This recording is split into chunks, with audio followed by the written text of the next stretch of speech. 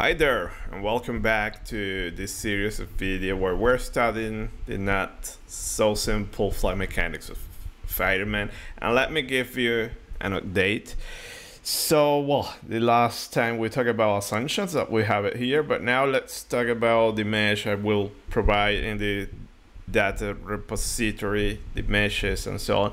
So I decided to go for the 10 millimeters one. I mentioned that the 20 millimeters, but it was a little bit sloppy, so it's better to use this when not much change. Still, we have some issues in the mesh which I want to keep because I want to compare also different meshing tools to see which one gives the best result. So this is what we're using. Then the domain, I will get prepared two meshes. So for the moment I have this one ready that I will share, which is the spherical one. I think is the best one because we want to do the aerodynamic style, the different angles of attack and probably bank angles and so on. So this one you can rotate the whole domain. Instead this you have two options. The one that you rotate the geometry and you do need to redo everything, so it's time consuming, or you can change the incoming velocity, okay, which might need to change boundary conditions here, each time that you change the angle of attack. Okay, so also might be a little bit time consuming, but it's not a big deal. I would prefer to use this one. And actually I'm doing my initial computations with this one. So talking about the initial mesh, I will share this mesh, a fully polyhedral mesh. Okay, I will prepare some other, but I think this one is a very nice one.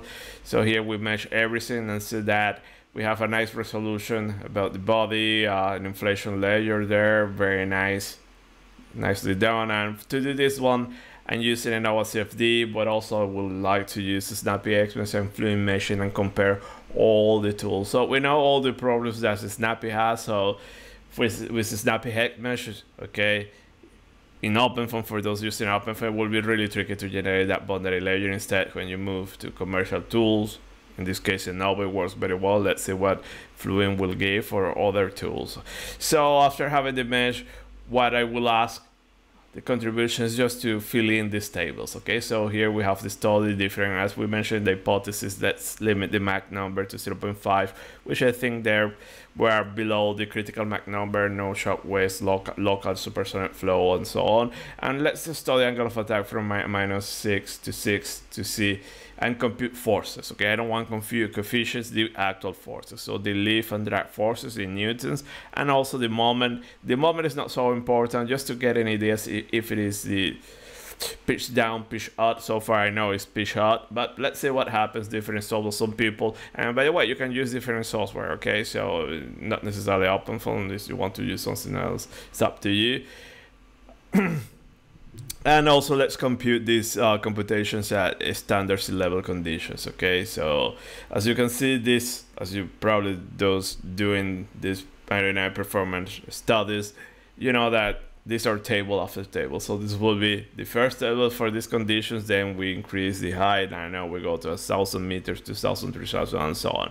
Okay, so we have all the tables, but this one is the initial starting point, good enough to create a model, and then we can test it a PID system, or we can construct some models there. And now let me throw in the word here, so AI and machine learning. Okay, so probably with XGBoost will be the best one to construct the model, but create interpolation, it doesn't matter.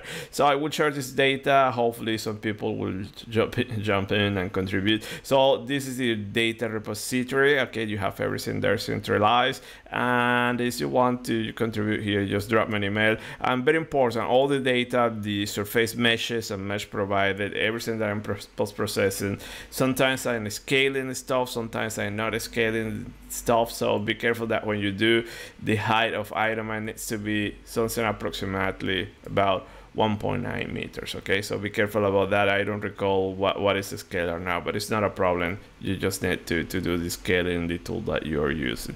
So before ending, also just to show you about the geometries. Okay, so these are all the geometries with the different features that using. So the final one will be this one. So see that we're capturing everything. Probably we can erase some components there, but this is very nice one. Okay, but let's stick with this one, the 10 millimeters. Okay, and I like this one because see that we start have, it's not very smooth, the mesh, some holes there, some spikes there. So what I want to test, as I mentioned there, is that how the meshing tools behave, okay? And remember that the original one, it wasn't scaled, so this is the original geometry, okay? So it is kind of a monster. This Ironman one is almost 2.3 meters, so after scaling you get something like that. So very important, do not forget about scaling their geometry. So I am scaling everything to have very conservative 1.9 meters, but who knows, can be 1.8, whatever.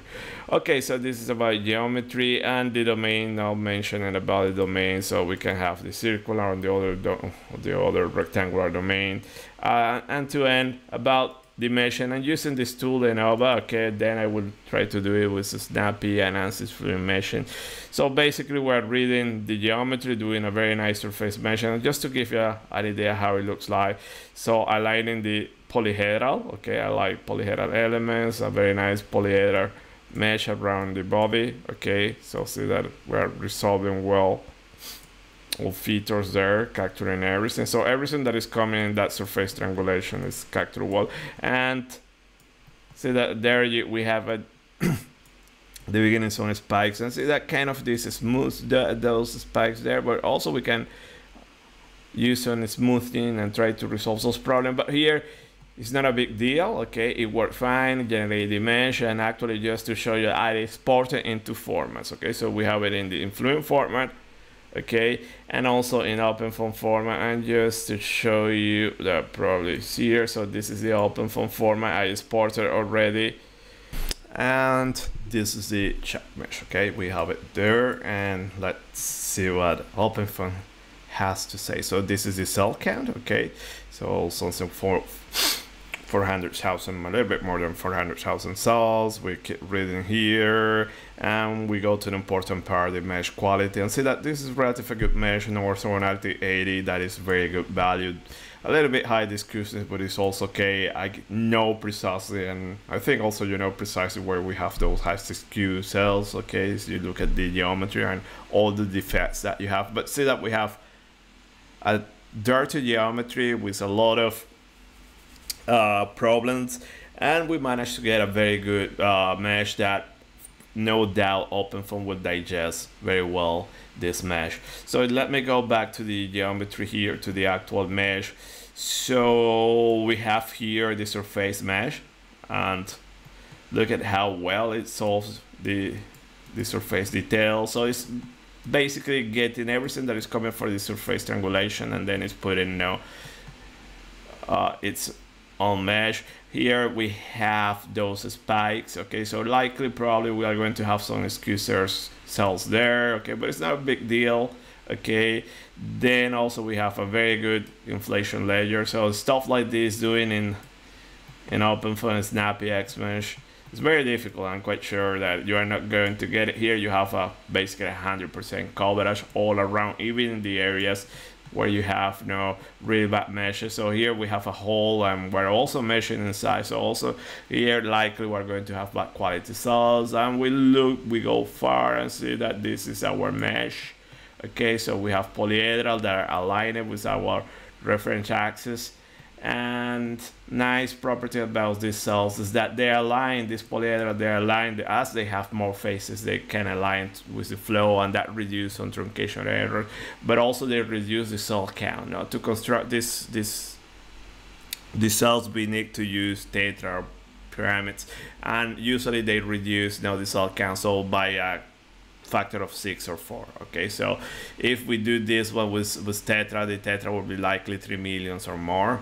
With poly we reduce this one to almost 500,000 cells, okay. And if you use excess is the same stuff that you will reduce by a factor from tetra, you will reduce by a factor of 2 to 4. So excess are also nice, but they can degenerate really fast. So this is the other advantage of poly, that it doesn't matter the geometry, they can adapt very easily because you have more faces, so they can shape around those strange geometries. Instead an X it will degenerate very easily. So if you put X's here close to the surface, likely in regions like this you're going to have problems, and maybe you're already familiar with OpenFOAM with those problems.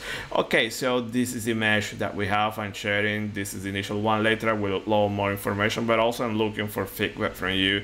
So if you are getting some results, just please share the information. Now remember to fill in this table. This is what we're looking for, and we're looking also for different software. Okay, I already have an idea what is happening. Okay, but we need a little bit more results. Do not forget to scale everything. So see that here I'm working and I forgot to scale. So in this case, we will need to scale by 0.0001. Okay, 0.001. Yes, I think. But be careful about that. Okay, that's all. Thank you for your attention. See you next time. Bye.